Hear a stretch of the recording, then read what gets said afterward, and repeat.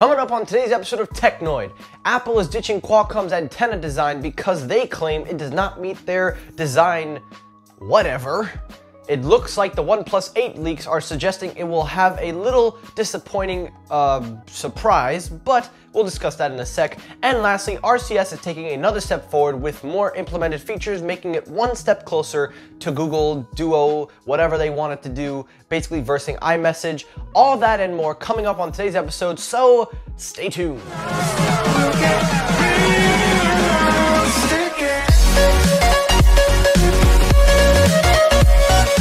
What is up everybody, Michael here, welcome back to Technoid. Now guys, before we start this video, I just want to say Twitter, if you're watching this, fuck you man, just fuck you. Literally, Twitter locked and is possibly removing my account because they don't believe that I am 13. And because, okay fine, I was 12 years old back in like 8 years ago when I created my Twitter, but still, I am 20 years old and you're gonna suspend my account because you think I'm not 13 and older? What? So instead, I've decided to make a new Twitter for the YouTube channel official. It'll be the official Twitter for the YouTube channel. It is just simply called Technoid. I will leave the link in the description and you can find it on the channel page. When you click on my channel, it will be up there along with my other social medias that I'll be working on. All that coming later on.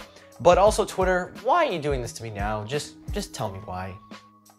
Well, with that out of the way, let's get this story going. So story number one, let's start it up with Apple.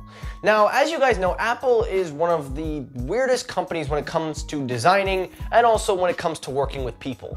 And last year, they signed an agreement with Qualcomm to use Qualcomm chips modems for 5G and also including their antenna system.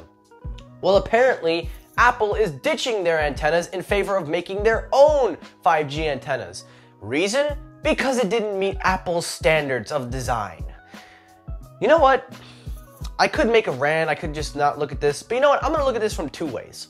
On the one hand, it makes sense for Apple, since they're all about the design, and also because Apple is working on 5G chips, it would make sense for them to make their own antenna bands along with their 5G chips in the future. That would be cool. But on the flip side, Apple, you signed an agreement with Qualcomm to use their technology in your phones. Now you wanna say, oh, well, it doesn't really look that good, so we're not gonna do it. I can understand the argument, but like Apple, this doesn't make any sense. It's not like your phones are any prettier than they are. They honestly don't look that pretty. You look at it at the front, you see an ugly notch. You look at the borders, okay, stainless steel is fine, but you see antennas all over the thing. What possibly could it look like that it's so terrible? And if you make your own 5G antennas, what are the chances it's gonna work any good with their modems? Look at what you did with Intel. Yeah, you bought them out, but look at what happened with your Intel chips. They sucked compared to the Qualcomm. And now you want to make your own antennas before your own chips?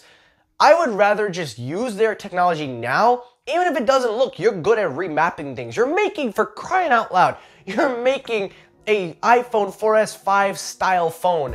And you're telling the antennas are going to mess that up? Like, am I missing something here? You know what? I don't care. I don't care. Whatever Apple does, they do. But that's story number one. Story number two, let's move over now to OnePlus. Now, as you know, the OnePlus 8 Pro is in the works and it is in its early development, and soon we'll have more and more information coming out. But recently, a leaked Geekbench score has shown that it will have the Snapdragon 865, but it will have 8 gigabytes of RAM. Now, on the surface, this isn't bad. This is not something that everyone's gonna blow up. This isn't a terrible thing. But compared to something like the S20 and the S20 Ultra, the RAM does kind of make a big difference. And considering that OnePlus has their philosophy with making good stuff for like half the price, I kind of understand their power aspect because they're all about the power. You have a 120 hertz display. 8 gig of RAM, in my opinion, is not bad. I think it's fine. But look at my Note 10 Plus. I have 12 gigs in that thing. That's almost as compared to a computer. But it's not the end of the world. I don't really think it's a big deal, but it would have been cool if they had made it 10 gigs of RAM. Because Android operating systems, they need more RAM to support because, you know, optimization and etc. But that's the OnePlus 8 Pro, and hopefully we'll have more information coming as the stories develop. And last story up of the day, last one, let's talk Google RCS. So as you know, RCS is still rolling out. It will be making its worldwide rollout possibly in the coming month or next month.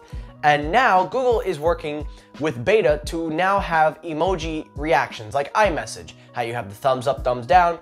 In beta, it looks like they are working on something similar to what Facebook kind of did, but it works with RCS. So this is a good step forward to iMessage competitor, because on the one hand, RCS still needs to have end-to-end encryption like Google Duo, but on the other hand, by working the bugs out and getting this thing really to what it should be, I think it'll just make the transition smoother, although I really would wish Samsung would adopt this thing by now. I don't understand why they decided to adopt Duo, but not RCS.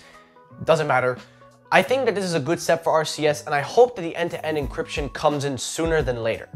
And that is it for today's episode of Tech Night. So guys, thank you so much for watching. I hope you enjoyed today's episode, and again, I hope everybody had an absolutely happy Valentine's Day. I did until last night, but I hope you guys enjoyed it. I hope you guys do take care of yourselves. That's it for today's episode. Thank you so much for watching. Like, comment, subscribe. Let me know your thoughts down below about Apple ditching the antennas and all the other stuff I've discussed. And as always, hit that notification bell so you don't miss any uploads. Thank you so much for watching, and peace!